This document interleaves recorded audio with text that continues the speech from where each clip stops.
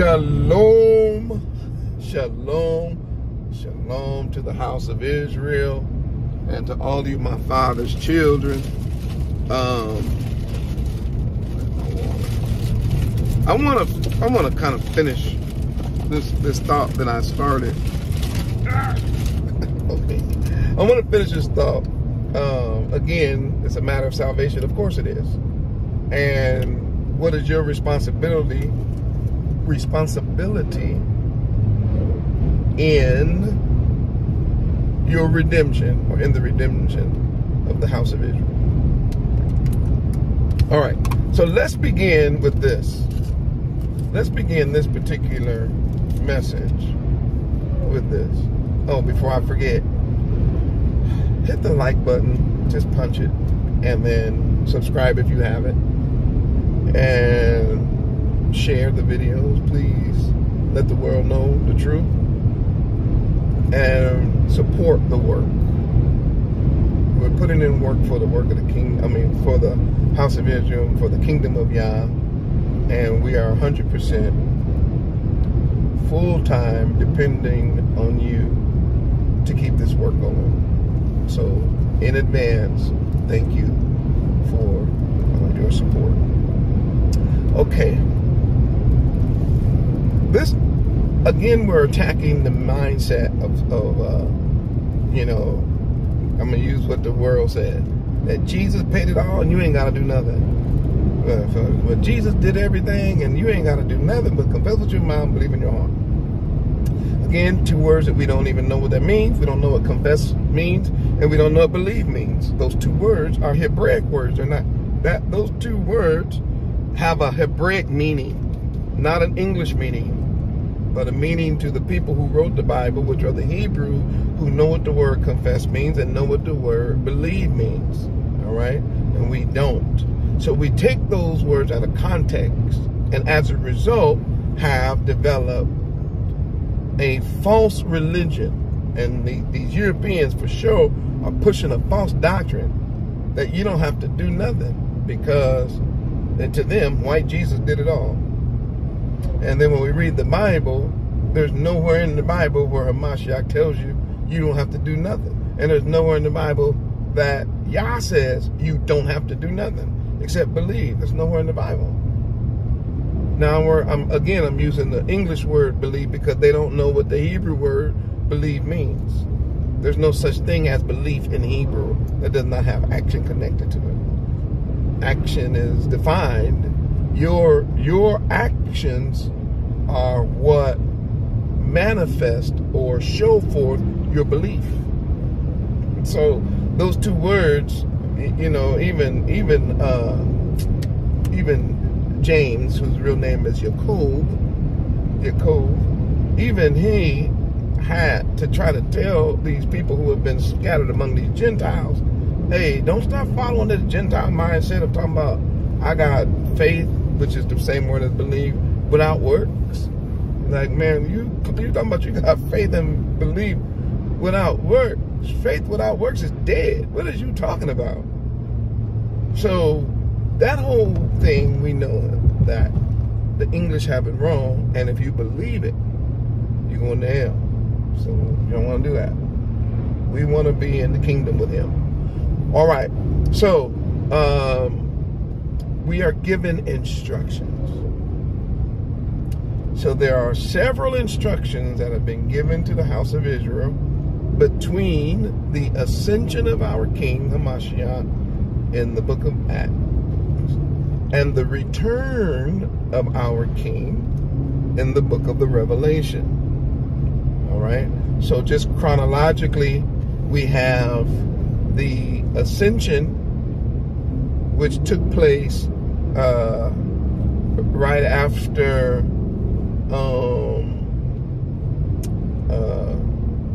Shavuot, the Feast of Weeks. And they call it Pentecost. And then you have the return of Hamashiach, which most people believe is going to be around a Sukkot. And it very well could be, but for sure, the picture of Sukkot is definitely the picture of our King returning to be with his people. So there is a gap between those two, the ascension and the return. And in the middle,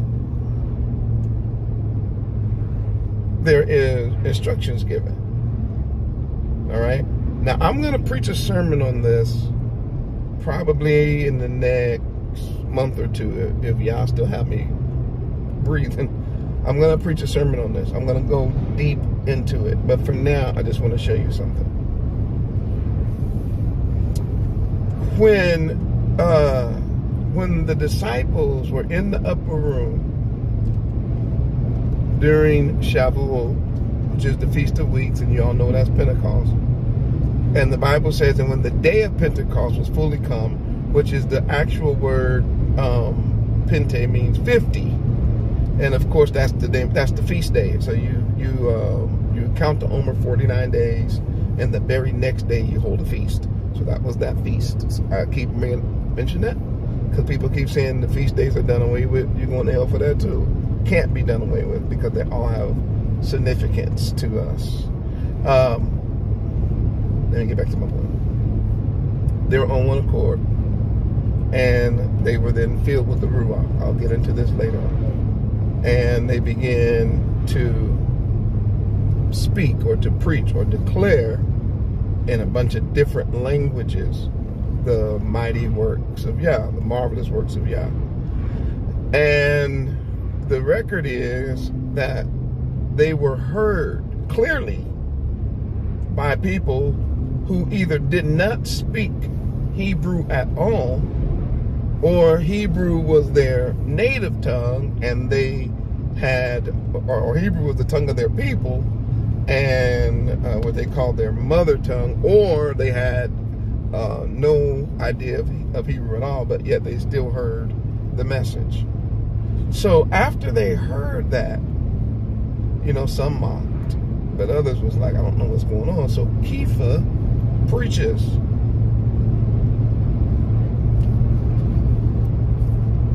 Y'all not gonna believe this is in the Bible, but it is.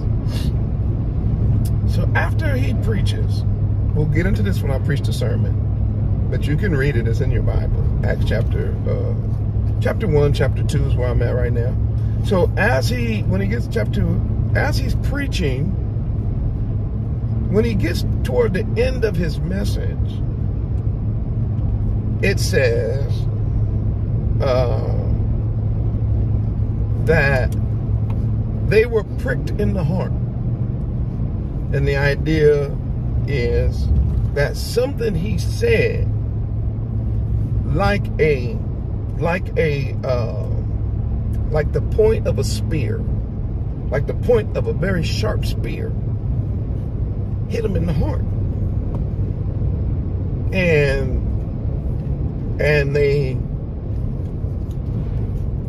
it all made sense. And so they said, what, men and bro, what shall we do?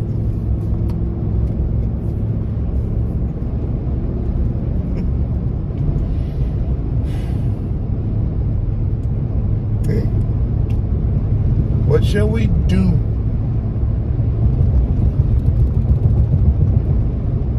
Because they understood the message of Kepha was a message of deliverance. So what did he say? He said, save yourself. Save yourself. Save yourself. Save yourself.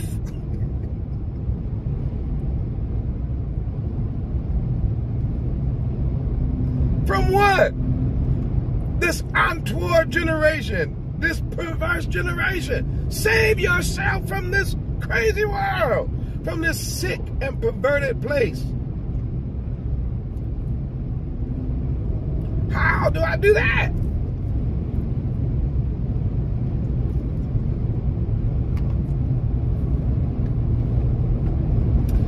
So you see the picture? You got to participate. You can't be a part of the generation and being saved in a generation. You in the world, but you can't be of the world. Which means then works matter. He's saying you got to come out of that nasty, sick, perverted world that you're in. And do what? You got to return to the covenant. You have to come back to keeping the laws and the statutes and the commandments. You have to repent, every one of you, in the name of Hamashiach, and not literally, Hamashiach Yahushua is literally the fulfillment of all the prophets. I don't have time today because this is not the message. But I'm going to prove that everything about Hamashiach was the reestablishment of that covenant. I'm telling you. And it's our fault that we don't know what's in the covenant. But one of the things about the covenant was it would save us. Talking about deliver now. It would deliver us from the destruction that was coming upon the world. So again, we see that the idea of salvation in the minds of Israel was the salvation from the destruction of the world. And who is going to destroy the world? Will it be the devil? Oh yes, we looked at it, didn't we? We going right back to the time of Noah, right? Same thing I said. The judgment that's coming on the world is not from the devil. When they said, men and brother, what shall we do? He was like, you better repent. In other words, you better turn back to Yah and understand what happened in the name or under the authority of Hamashiach our King, and be baptized, every one of you. You better do it. Which literally means, because the whole baptism thing is a return to the covenant. A lot of people don't even know what baptism is now. They just get baptized when they say, oh man, I got saved, so I need to get baptized. I don't even know what that means.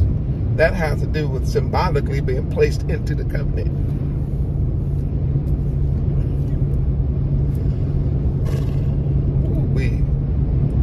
That's what it really is. When you understand what Paul was talking about, and he says, you don't know that when he died, you died with him. When you was buried, you were buried with him in baptism. And when he rose again, the same Ruach that was in him, that raised him from the dead, now dwells in you. So now the Ruach of Hamashiach is the Ruach that's in you. The breath of Hamashiach is now the breath that's in you. Yeah. So now, what did he do with his breath, with his life? He kept the commandments of Yah. So what are you supposed to do now that you have his breath and his life? Keep the commandments.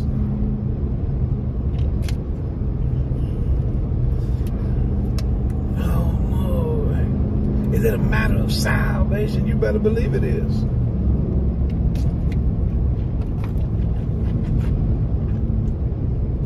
You better believe it.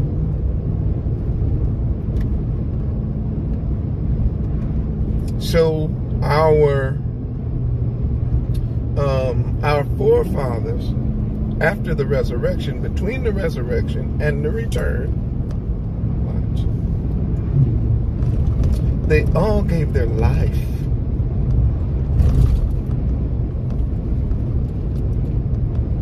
for the covenant. They gave their life for their king. They gave their life for the kingdom. They gave their life to preach this truth. Watch. And they gave their life participating in the restoration of the house, of the remnant of the house of Israel. They died, were killed. And they didn't do that just as no, they like, we didn't follow no cunningly devised fables. What are you talking about? We gave our lives. We're about to be, all of us about to be killed for this, and you think we just made up something? No. What we are doing is we are participating in the salvation of the house of Israel. I already said in my previous video. Now, there was part of this you couldn't do. He had to go a little further. Oh, don't do that more. Don't do that. He went further than you now. Don't say you could be the king. You can't be the king. But you and I have have a responsibility. Ain't no getting around that. We have a responsibility toward the house of Israel that is our small part in participating in the salvation of the house of Israel, which is the salvation or the deliverance of the remnant that has been scattered worldwide. So that the remnant wakes up to the truth, begins to keep the law, statutes, and the commandments wherever they are scattered. And that's part of our work, is to help them turn back to the covenant and back to our Elohim, to his laws, statutes, and his commandments. And also we are to turn to Hamashiach, watch this, and the testimony, or really the covenant that he ratified through his blood, our King. So we turn our job now between the resurrection of Hamashiach and the ascension of Yahushua Hamashiach, and the return, our part in the work of the kingdom is to get Israel scattered worldwide, to turn back to their king, their true king, and the true kingdom. That's our work. That's our part in the deliverance of the house of Israel. And everybody has a part to play. Everybody has a part. And the idea that you can say, I'm not going to keep the commandments and still want to go into the kingdom, it's not going to work. And saying you're not going to do what he called you to do, it's not going to work. You're not going to do what he told you to do, but yet you want to hang out with him throughout all eternity. I don't understand who began to teach that you don't have to do nothing. No, you have to do everything. You have to give your whole life. You got to reach the finish line of this life exhausted for the work of the kingdom. You have to give it all.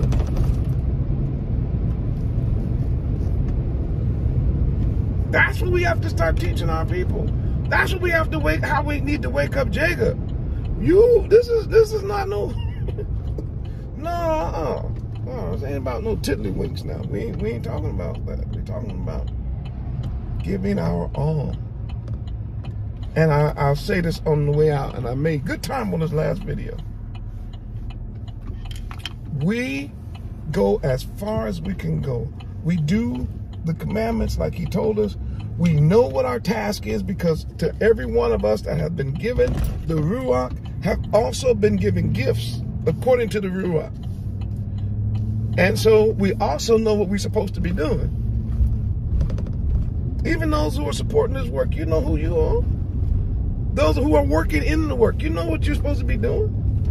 Those of you who are supporting the work of the kingdom, all of you know. I can't tell you what that work is, but you know what that work is. And I'm telling you this, you better do it.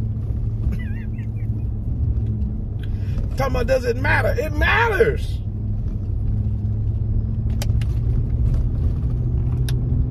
It matters that you be faithful and that you work out your soul salvation and that you stay faithful. It matters that your light shine. It matters that you're the salt of the earth. It matters that you work while it's day, because night is coming. It matters that you share the information. It matters. Everything matters, especially now. It all matters. How you live, how you worship, how you give, how you talk, how you interact with others, all that matters.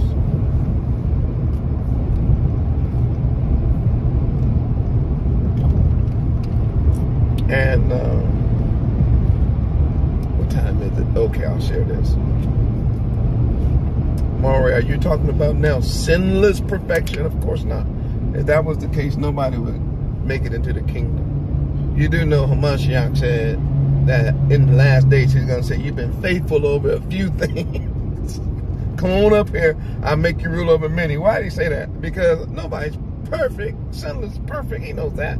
in the English we have a word perfect, but in Hebrew, really the word perfection means mature, or the act of maturity, or the process of maturity. So what he's really saying to all of us is, you did the best you could. When you saw this, you responded. That means when you worked. When you saw this, you responded. When you did this, you responded. And each of those points to work. And therefore, according to the words of our King, there will be a great division. Those who did for the kingdom, he said, and did for the least of those in the kingdom, he said, that's like doing it to me personally. So, you participated in the salvation of the house of Israel. Now, you didn't, now remember, I gotta keep saying this because I don't want this to be misunderstood. You did not participate with your blood to ratify the covenant and to die for the sins of Israel. No. Hamashiach did that.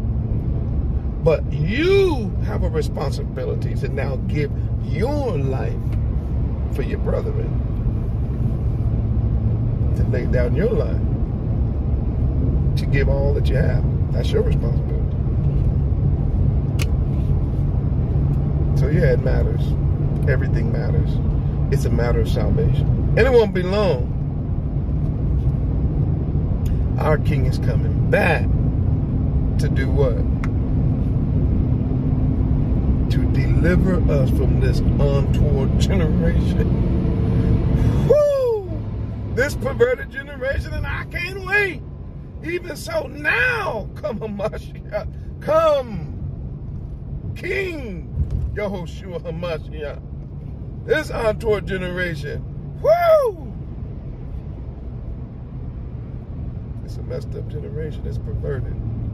We want deliverance from this untoward generation and deliverance into our inheritance,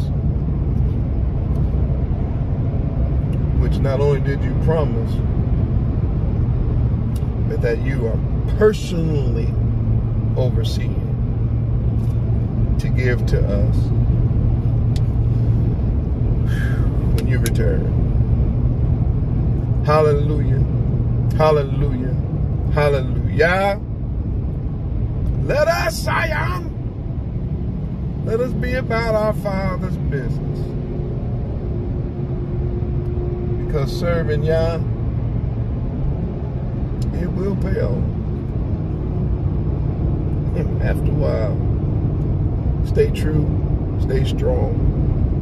Support this work, we'll support you. Pray for us, pray for you. And one love always. Shalom.